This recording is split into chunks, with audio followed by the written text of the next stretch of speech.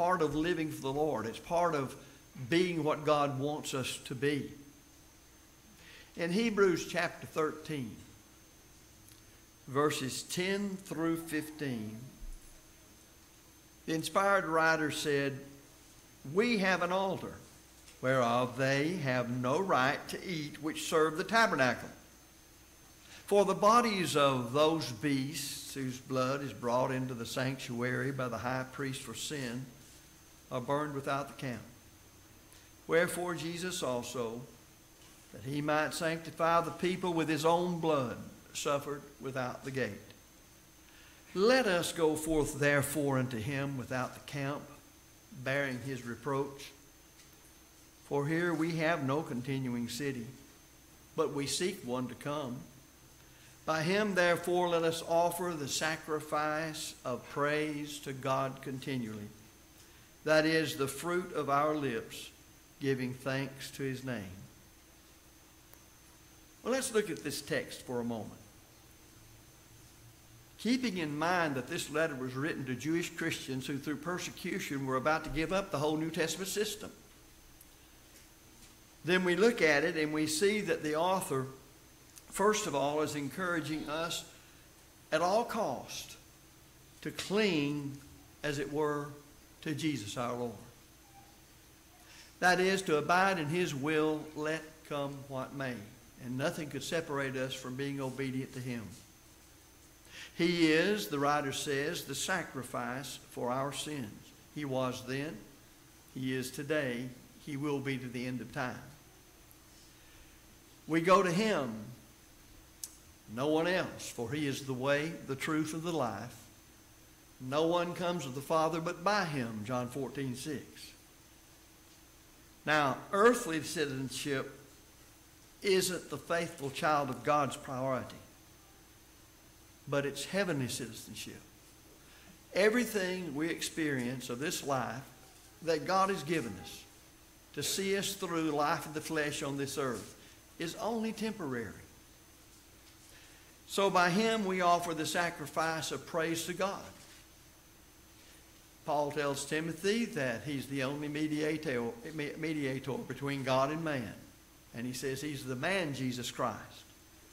Jesus was tempted in every point like as we are, yet without sin. He knows your cares. He knows your burdens. He knows your weaknesses. He understands.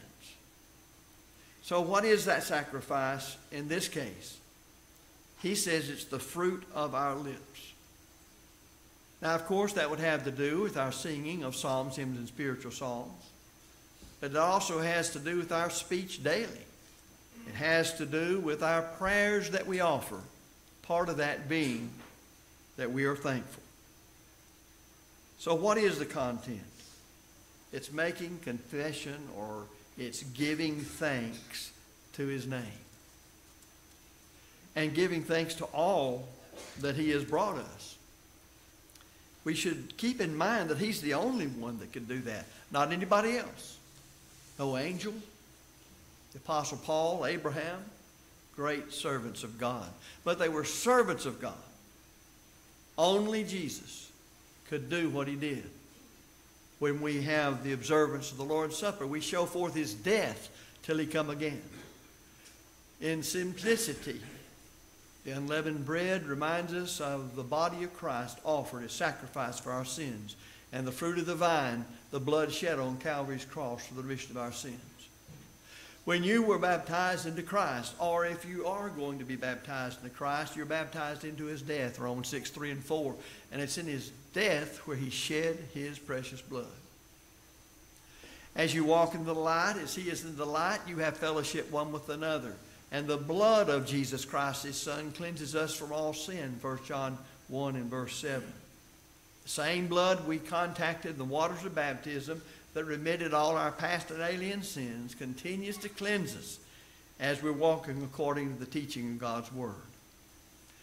Now, it was characteristic of those who are condemned by Paul, inspired of the Spirit, in Romans chapter 1, that they were not thankful. Romans 1:21. And it reads, because that when they knew God, they glorified him not as God, neither were thankful. but became vain in their imaginations, and their foolish heart was darkened. I suggest to you that one of the first signs of a person beginning to move away from God is he ceases to be thankful to God for all that God has given him. Have you ever been around someone who, even in just the normal course of life, may ask, say, directions from somebody? The directions are given. He just walks off. He never says, thank you. There was a time in this country when families taught their children to say please and thank you and yes ma'am and no ma'am, and to respect adults. That time is no more. It's all taken place in my lifetime. For when I remember my childhood up to, say, roughly the teens, it was a different world from what I live in today as an elderly person. Different world completely. Now, does that mean that there weren't evil people then? Well, of course not. That's not the point. The point is this. There's far more people, and it's embedded in our society and culture, who are not thankful. And when they are, they may be thankful for the wrong things and may be thankful to the wrong ones for it. Paul said to the church in Colossae in Colossians 3 and verse 15, and let the peace of God rule in your hearts. Now remember, that word let carries with the idea that that's your responsibility to do this. You are a free moral agent. You have free will. You can either be miserable and do those things to keep you miserable, or else you can be happy and full of the peace that comes from one who knows his sins are remitted, and he's a member of the church, and heaven's going to be his home. One of the things that helps the child of God be at peace in the midst of a perverse generation is to know God's on my side. He's on my side as long as I'm submissive to him from the heart, and I'm willing to do all things by the authority of his Son, to his name's honor and glory. Now, what can touch us if that's the case? Truth of the matter is, worry is taking thought about that which you can do nothing about. And worry really is an indication of your lack of faith in God to provide for you, his own child. Now, there are children in physical families, if you can call them families by any stretch of the imagination, who they just don't know what kind of security, if any, they're going to get from mom and daddy. It may not even be that they have a mom and daddy. They may not be, if they do, the biological parents. There may be only a single parent. Whatever the case may be, that's the state of so-called family today in our nation. Now, those children sometimes don't have any idea what's going to take place with them. They have no security. Security is so important to a child as it grows up. Now, it may be that you grew up in a home that didn't have, you call it a home, much security. Doesn't mean you can't get over it. Doesn't mean you can't become a Christian and be faithful. It does mean that you have to adjust. You have to make up for it. You have to keep your mind where God says it ought to be. And you don't have the background from a godly family to help you through all of that. And we must then keep in mind that one of the greatest things to help us have security and peace is to know that Jesus is with us at all times. He doesn't say you won't have to suffer. The very opposite. All who live godly in Christ Jesus shall suffer persecution. Godliness is going to bring on certain persecution because you are a godly person. And this world today in America has even more of that going on every day we live. And when we're full of thanksgiving to be able to assemble freely on property this church owns in a building that's ours, you realize that's only been in the world's history a blessing for a few. But we have it still, and we ought to be thankful for it. Let the peace of God rule in your hearts. Rule in your hearts. Dominate you. Well, that peace of God says, no matter what's happening to me, it doesn't separate me from God. If I die, I'm on God's side. And then notice, to the which also ye are called in one body. Then he says, and be ye thankful. When you think of all Paul went through and suffered for the cause of Christ, and yet he could write this to the brethren. Does that tell us what we ought to be in this time of thanksgiving? He wrote to the Thessalonians in 1 Thessalonians 5:18, "In everything give thanks." Now notice, "For this is the will of God in Christ Jesus concerning you." That's the same thing to you and to me in the church as brothers and sisters in Christ. Being thankful helps us to recognize our limitations, our frailties, our inabilities, and dependence upon others. Above all, dependence on God, from whom all blessings flow. Our faithfulness should cause us to have peace.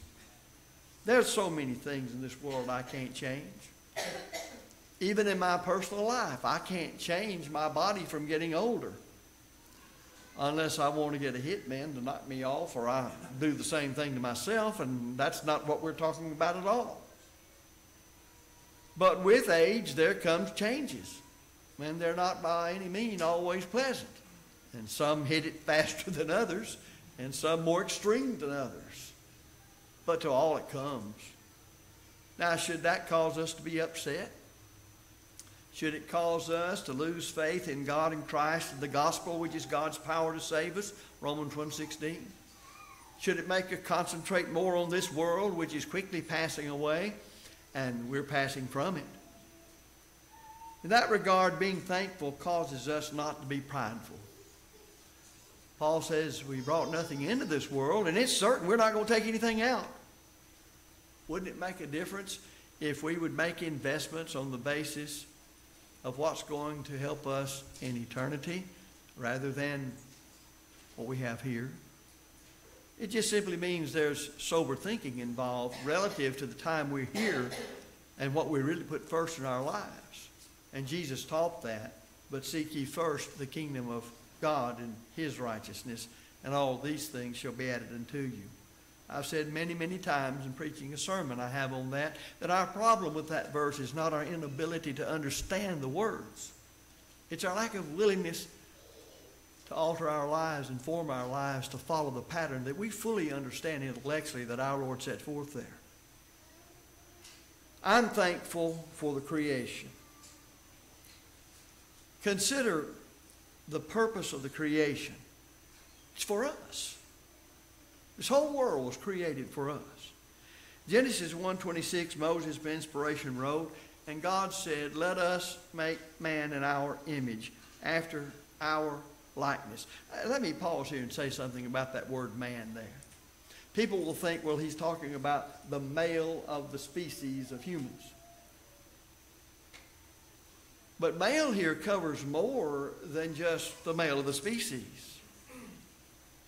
It's going to cover male and female. Now, there's a lot we can get into that needs to be at another time taught regarding the position and place of the woman in relationship to man and man to woman. But it's an our situation.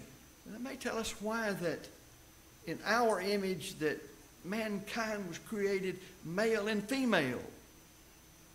That to understand the plurality of the Godhead, the three in one, maybe that's the reason there's two and they're one flesh. And together, when things are done as God's will says, that we're in the likeness of God. Let them have dominion over the flesh, over the fish of the sea. Let them. And over the birds of the heavens, and over the cattle, and over all the earth, and over every creeping thing that creepeth upon the earth. This is before man sinned.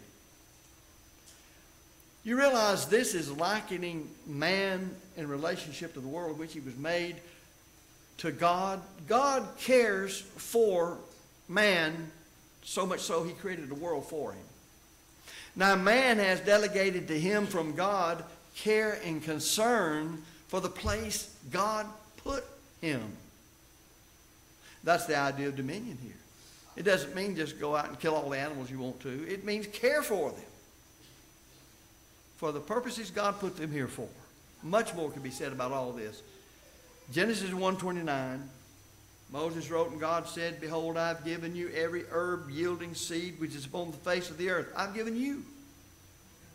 And every tree in which is the fruit of the tree yielding seed, to you it shall be for food. Now what does that say about the world?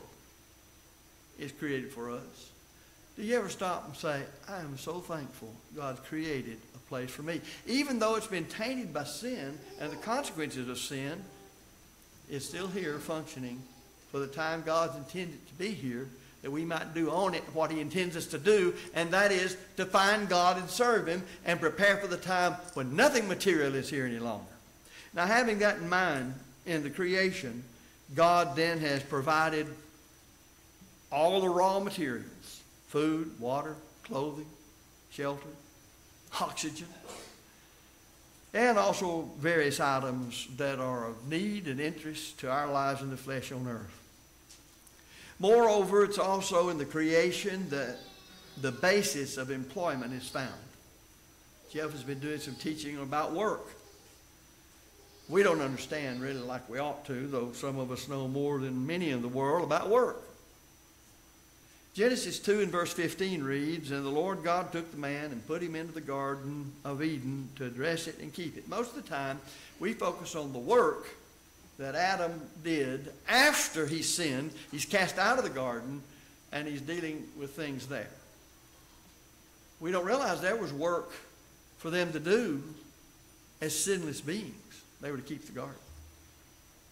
Now again, that can be developed even further as to the kind of work that was done when everything didn't work all that well after he was outside of the garden, and the curse of sin, the consequences of it was there. And we won't have time to go into all of that. Work is an important thing. And it's been interesting to note that as you go through the New Testament, dealing with man on earth after sins in the world, the consequences of sin are here, and the nature of the family, and the roles of husband and wife, man, woman, children, that work is always taught. That's a good thing. It's a wholesome thing. The resources that we need to build everything that we have comes from God's creation. We can take it, we can use it. When you notice Jeff's lesson this morning in the auditorium class, he was talking about the various things man has learned to do. The things that he can mine and develop, and the building, and where do all those original things come from? God put them here. And man has been placed over them to use them to his advantage. Further, we have the sun, the moon, the stars, all sources of beauty, sources of navigation, sources of time-keeping. In Genesis 1, 14 through 18, and God said, let there be lights in the firmament of heaven to divide the day from the night. And let them be for signs, and for seasons, and for days and years. And let there be for lights in the firmament of heaven to give light upon the earth. And it was so.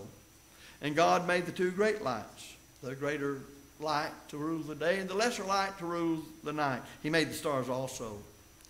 And God set them in the firmament of heaven to give light upon the earth, and to rule over the day and over the night, and to divide the light from the darkness. And God saw that it was good. Why all of that? For you and for me. He built us a place to live, all designed to help us while we're in a fleshly body on this earth.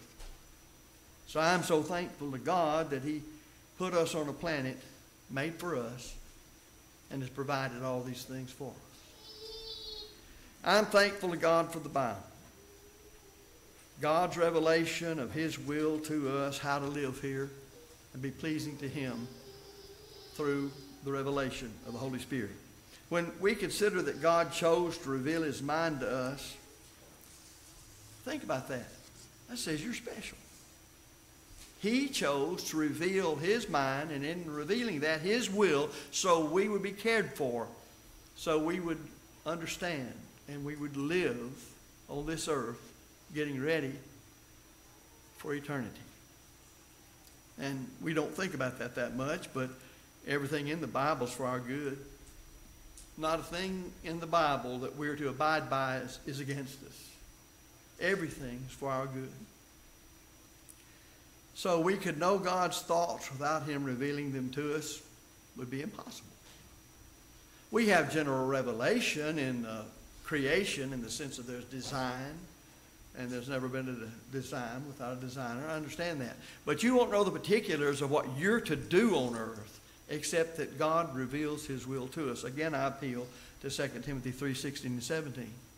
Consider, Paul deals with this as far as revelation is concerned when he wrote to the Corinthians in 1 Corinthians chapter 2, verses 9 through 11. But as it is written, things which I saw not, and ear heard not, and which entered not into the heart of man, whatsoever things God prepared for them that love him. But unto us God revealed them through the Spirit. For the Spirit searcheth all things, yea, the deep things of God. For who among men knoweth the things of man, save the spirit of the man which is in him? Even so the things of God none knoweth, save the Spirit of God. The idea of being the Spirit is God. That's the reason he knows. The faithful men whom God inspired to write his word, I would have you sometimes just contemplate their lives and their dedication to God. There were 40 different human writers over a period of some 2,000 years to give us this book. And yet we neglected a whole lot. In 2 Peter 1:21, we're taught about inspiration. When we see in the revealing of God's will, the inspired Peter wrote, for no prophecy ever came by the will of man, but men spake from God being moved by the Holy Spirit. That's the point. Now, David committed several sins, but what if David had given up? Said, what's the use? What if Paul, under terrible persecution that he lists he lived under because of his dedication to Christ, what if he had just thrown in the towel and given up? I see members of the church all my life of over 50 years of preaching. When trouble comes to them, there's a sense to say, what's the use? Well, what does that demonstrate about their confidence in Christ on the basis of his word to preserve them? The opposite should take place. It should make us draw closer to God. Spend more time with the Bible and in prayer and with the brethren. That's where our strength is. That's how God ordained that we are able to be godly in a perverse generation. We have today's printed word. Do you ever think about being thankful for the printed word? Most of this world never knew of the printed word as we have known it, and that's only been for about 500 years. We're so fortunate to have the printed word today.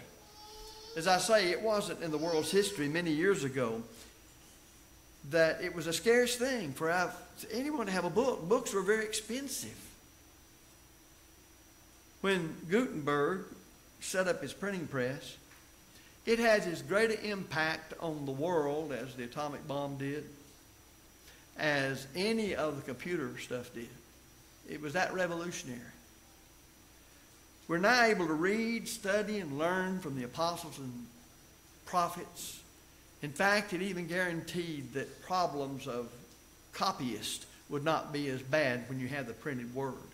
Because before that, how did they have any kind of thing? Well, people copied it. It's great that they had such stringent rules for those who were professional copyists, scribes. Nevertheless, mistakes could be made. And so it cut down on a lot of that, and there's a lot more could be said about that. The majority of the people in the world, even today, don't have the privilege we have of books all over the place. And now books all over the internet. Now all sorts of books that used to be out of print, they were just out of print. You couldn't find them hardly. Now they're everywhere. When I think about how I had to do research for anything, let's say before the 1980s, some of you don't know this. Those who've been to college, your first year in college, usually your first English class, taught you how to use the library. And you would learn how to take 3x5 cards and go to the card catalog and make your notes and go and find the book in the stacks and all of this. I can sit down at my computer now and get on the internet and find more material inside of 2 or 3 hours than I could sometimes with weeks years ago. In fact, most of the world's great libraries are available to everybody. Are we thankful? Yeah, it doesn't seem that it still helped us in taking the time to read. Well, whether you read it on a computer screen or whether you read it in a book, you still must take the necessary time and thinking to benefit from it. Jesus has promised that he would preserve his words, Matthew 24:35. Heaven and earth will pass away, but my word shall not pass away. Aren't you thankful that that's true? God's word's going to be here. I don't care what people do, what they say, who's in the White House, who controls Congress. God's word is going to be on this earth. But leaving that, I'm very thankful for family and friends. And now immediately when I say that, you're going to think of family. I don't want to ever be around them again. This kind of thing. Well, you have to know the reason why that you might think that. Is it your fault or theirs or both? But overall and in general, we should be thankful for our family and friends. Think about Proverbs 18:22 concerning wives. Whoso findeth a wife findeth a good thing and obtaineth favor of the Lord. People who want to find a husband, women who do, ought to look with God's book as the guideline. Now, I don't mind telling you, I learned that as a teenager. And I did not forsake it. I didn't go out on a lot of dates because I wouldn't go out with them. That didn't mean they were immoral, hard, evil people, as the world defines such. But it meant I knew when I was a teenager. And that's the reason I know I'm probably less than average, a lot of people. If I can know that, you can. So set yourself some parameters. Just don't date anybody that's not a Christian. You will immediately have a whole host of help in preserving yourself from misery. And that's exactly what I did. And if I could do it at 17, 18, surely these highly enlightened young people today with far more to go on to learn things can do what I did. And you say, well, you're holding yourself up as an example. You better believe it in that matter. And I have authority to do that. Because Paul, in godliness, told Timothy, a young person, to follow me as you see Christ living in me. You know my life, he told Timothy. Emulate me. Now, that seems to be the thing that ought to be for every member of the church when they're faithful, that they should be able to say that. Else, how is it that you are the light of the world? And how is it you are the leavening influence for good in the world? Consider children. Psalm 127, 4 and 5. As arrows in the hand of a mighty man, so are the children of youth. Happy is the man that hath his quiver full of them. They shall not be put to shame when they speak with their enemies in the gate. We're expected to be fruitful, multiply, and replenish the earth. We're to do what we can as parents in rearing our children in the nurture and admonition of the Lord. You don't know what they'll do when they get out on their own, but if you can do anything at all to influence them for good, you've got that period of time when they're under your jurisdiction, an example. And that's all you have. And it's going to pass before you know it. Ephesians 6:2 talks about parents. Honor thy father and mother, which is the first commandment with promise. Well, my father or my mother or both weren't worth killing. But you wouldn't be in this world without them. And if you can't honor them for anything else, honor them for putting you in the flesh on this earth so you have the opportunity to go to heaven. But I think there's a lot more when it comes to family. Uncles, aunts, nephews, nieces, cousins, and so on, that you can be thankful for. What about friends? Proverbs 17:17, a friend loveth at all times, and a brother is born for adversity. Proverbs 27:6, the first part of the verse, faithful are the wounds of a friend. And Proverbs 27:17, iron sharpeneth iron, so a man sharpeneth the countenance of his friend. In 3 John 1, verse 14, or actually verse 14, the friends salute thee. Salute the friends by name. I don't think that a person should try to make friends with everybody there is that comes down the pike, and all the word friend means, because evil companionship corrupts good morals, and you don't want to get that involved with various people. You have to be selective when it comes to your friends, and I suggest your closest friends be faithful members of the church, where they have more in common with you than anybody else in this world. In fact, you're going to spend eternity with them. Faithful are the wounds of a friend. A friend will tell you when you're wrong. A fake friend won't. I don't know how he may approach you or she may approach you, but that's what a biblical friend is. We ought to be thankful for the Lord's church. First of all, just be thankful for the wisdom of the Almighty in creating the church that contains all those saved by Jesus Christ. In Ephesians 3, verses 10 and 11, to the intent that now unto the principalities and powers in heavenly places might be known by the church the manifold wisdom of God, according to the eternal purpose which he purposed in Christ Jesus our Lord. Now, the church is made up of members. You, me. They heard the gospel.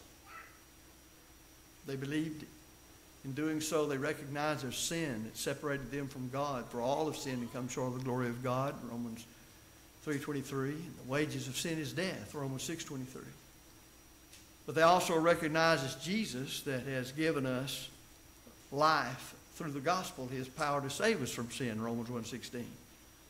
But he adds every one of those who are baptized into Christ for the remission of sins to his church, the identifying marks of which are set out in his last will and testament. When you consider the autonomy of each congregation, when you consider the plurality of the elders in each congregation, the deacons and their work, and the cooperation that can exist between congregations that are of like precious faith, all these aspects show God's wisdom in the design and organization of the institution of the saved, which is also called the family of God. So we're brothers and sisters in God's family. It's his family. He doesn't have children outside of his family. Men may be that kind of immoral people. Well, God has no children outside of his family. And the identifying marks of his family are set out in the last will and testament of Christ. The members of the church, listen to Romans 12:4 and 5. For even as we have many members in one body, and all the members have not the same office, so we who are many are one body in Christ, and severally members one of another. If you look on further at Paul's writings in 1 Corinthians chapter 12, beginning in verse 12, for as the body is one and hath many members, and all the members of that one body, being many, are one body, so also is Christ. For by one Spirit are we all baptized into one body, whether we be Jews or Gentiles, whether we be bond or free, have been all made to drink into one Spirit. He then says, for the body is not one member, but it's many. If the foot shall say, because I am not of the hand, I am not of the body, is it therefore not of the body? And if the ear shall say, because I am not the eye, I am not of the body, is it therefore not of the body? If the whole body were an eye, where were the hearing?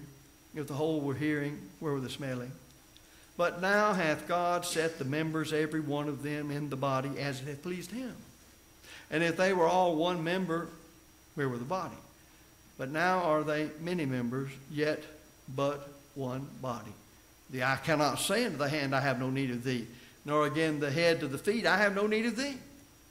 Nay, much more those members of the body which seem to be feeble are necessary. For those members of the body which we think to be less honorable, upon these we bestow more abundant honor, and our uncomely parts have more abundant comeliness. For our comely parts have no need, but God hath tempered the body together, having given more abundant honor to that part which lacked, that there should be no schism in the body, but that the members should have the same care one for another. Then he writes, and whether one member suffer, all the members suffer, or one member be honored, all the members rejoice with it. Now ye are the body of Christ, and members in particular. Salvation is in the bride of Christ, the body, the church, the kingdom of God. We become part of that body by being baptized into Christ, Galatians 3:27. To be in Christ is to be in his body, the church. The church is the body of Christ, Ephesians 1:22 and 23. To be in Christ is to have salvation, Romans 8:1. There is therefore now no condemnation to them that are in Christ Jesus. Sit down sometime and say, most of the world is condemned. But if I'm faithful to the Lord as a Christian, I'm not. Can you be thankful? I can think of some of my black brethren who preach. They'd say, can somebody, church, give me an amen? There are so many things wherein we don't count our blessings and name them one by one to see what God has done. I'm thankful for Jesus. John 15:13, greater love hath no man than this, that a man lay down his life for his friends. He laid down his life for me when I was his enemy. In Romans 5:6-8, for while we were yet weak, in due season Christ died for the ungodly. For scarcely for a righteous man will one die, for peradventure for the good man some would even dare to die. But God commendeth his love toward us, in that while we were yet sinners, Christ died for us. I'm thankful for his teaching. I'm thankful for the insights I get when it comes to his teaching, the master teacher. John 8:31-32, of which we're familiar. Jesus therefore said to those Jews that had believed him, if you abide in my word, then are you my disciples indeed, and ye shall know the truth, and the truth shall make you free. John 7:17, he prays, if any man willeth, or he states, if any man willeth to do his will, he shall know of the teaching, whether it is of God or whether I speak from myself. I'm thankful for the pattern of life that he lived. He shows how if God were a man, he would live. And he was God, and he was man. 1 Peter 2:21, for even hereunto were you called, because Christ also suffered for us, leaving us an example that we should follow his steps. John 13:15 to the apostles, he says, for I have given you an example that ye should do as I have done. I'm thankful for his great and marvelous sacrifice. John 10:17, therefore doth my Father love me, because I laid down my life that I might take it again. Now why do you do that? For me and for you, for all men. But it's only available to those who will hear, believe, and from the heart obey the gospel and live faithful Christian lives in the church. In 1 John 3:16 to Christians, John wrote, hereby perceive we the love of God, because he laid down his life for us. And we ought to lay down our lives for the brethren. I'm thankful for his leadership. In Ephesians 5:23, for the husband is the head of the wife, even as Christ is the head of the church, and he's the Savior of the body. Colossians 1:18, and he is the head of the body, the church, who is the beginning, the firstborn from the dead, that in all things he might have the preeminence. Where would we be without Christ? We would be in our sins. We would be condemned. We would be without expectation of anything concerning salvation on this earth or eternal salvation. There would only be a fearful looking to of perfect judgment from God, and that would condemn all of us without Christ, who gave himself for us. So, for these things and many others connected with him, I'm thankful. What about you? The creation, the Bible, family and friends, the glorious church of our Lord, Jesus himself, the head of the church and Savior of the body. Concerning being thankful, this isn't, of course, as I said in the beginning, a comprehensive list by any means. And you can review your own life and your personal conduct and say, well, what more do I have to be thankful for in my life? If you need to be more thankful in your life, then you need to take this list, at least as a start, and add to it yourself from your own personal life. Someone has said, start a gratitude journal. We talk about how do we know who all to pray for and how can we remember? Well, write down the names of the people and what you need to pray for. Well, have a gratitude journal. We sing about it. Count your many blessings. Name them one by one. Count your many blessings. See what God hath done. Tell someone you know the things for which you're thankful today. Begin with your family. Then in prayer, and I don't know which one really comes first. Pray to God and just pray a prayer of thanksgiving without asking him for anything. Just thank him for what you have and the promises that he'll never go back home. That someday you'll be able to stand before the Lord who died for you and hear him say, well done, thou good and faithful servant. Enter ye into the joys of thy Lord. What a promise. He won't go back on it. Let us not go back on our dedication to him. If you're not a child of God, we've even studied here today the great plan of salvation, of believing in Christ based upon the truth of God's Word. Romans 10:17, repenting of our sins and confessing our faith in Him. Acts 17:30 and Romans 10:10.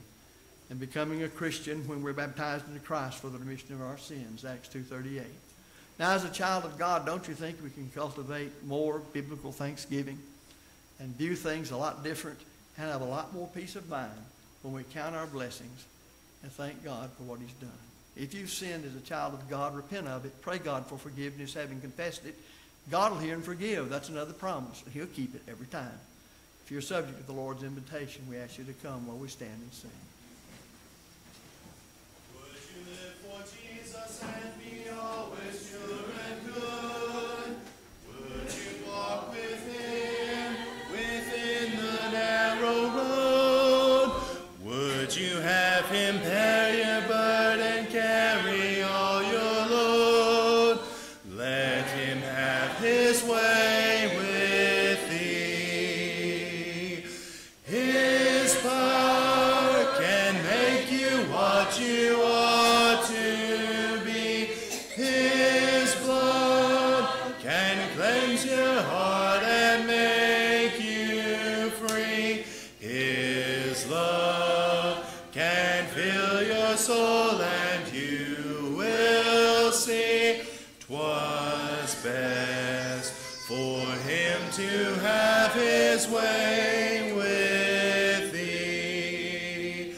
Would you have Him make you free and follow at His call? Would you know the peace that comes by giving all? Would you have Him save you so that you need never fall? Let Him have His way with thee. His power can make you what you ought to be. His blood can cleanse your heart and make you free. His love can fill your soul, and you will see 'twas best for Him to have His way with thee. Would you in His kingdom find a place of constant rest? Would you prove Him true each providential test? Would you in His service labor always at your best? Let Him have His way with thee. His power can make you what you ought to be. His blood can cleanse your heart and make you free. His love can fill your soul, and you will see 'twas best for Him to have His way with thee. Now, if you would, turn to our final hymn this morning, hymn number 46. Number 46, Blessed Be the Tie That Binds. To our visitors, we want to say thank you for coming our way. We're glad you could have joined us. We want to invite you back to our second and final service today, this afternoon at 1:30 p.m. We'll sing the first stanza of hymn number 46, and then we will be dismissed with our closing prayer. Blessed be the tie that binds our hearts in Christian love, the fellowship of kindred minds is life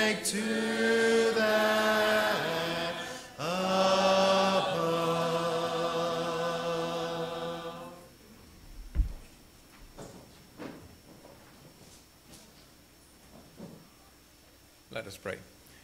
Our God and Father in heaven, we give you thanks and praise for all that you've bestowed upon us. We thank you for this Lord's Day where we're able to gather, worship you in spirit and in truth without being molested or threatened. We pray, Father, that this may continue as long as we are around. We pray, Father, for all of the members of the body of Christ, especially the ones in this church here at Spring. We pray that we all will be faithful all of our days and do all we can to encourage each other to be faithful as well, that heaven may be our home. We pray for the sick. We pray that we are restored to much wanted health, that they can continue to worship with us again. We thank you for all the visitors that have come by. We pray, Father, that they were encouraged as well as we are today, and will return the next appointed time. We ask this in Jesus' name. Amen.